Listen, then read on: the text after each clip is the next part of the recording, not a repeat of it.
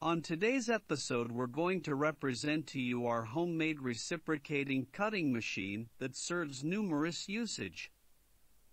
Our goal was to emit a reciprocating saw the closest possible.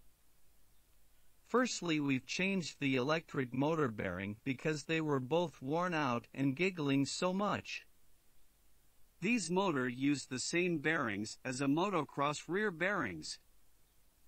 Then we've put a switch to turn the electric motor on and off, as you can see.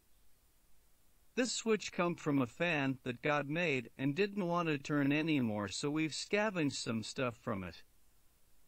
The switch is not controlling the speed of the motor, but it is working here as a simple switch.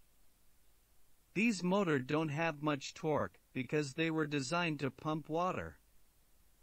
We've put out some weld on the main shaft of the electric motor so we gain thickness, and then we've ground it out from one side so it developed an offset for our bearing. So when the motor turns, the bearing revolves around the shaft. We've built the fixture for the motor so it is easier to use and more holdable. It is more as powered tool than a fixed motor, as it was designed from the factory. This is the knife we're attaching to the motor. Of course, this knife is homemade from a 3mm metal sheet. The square slot is where the bearing revolves around the shaft, and then the knife oscillates around the bolt which it is fixed to.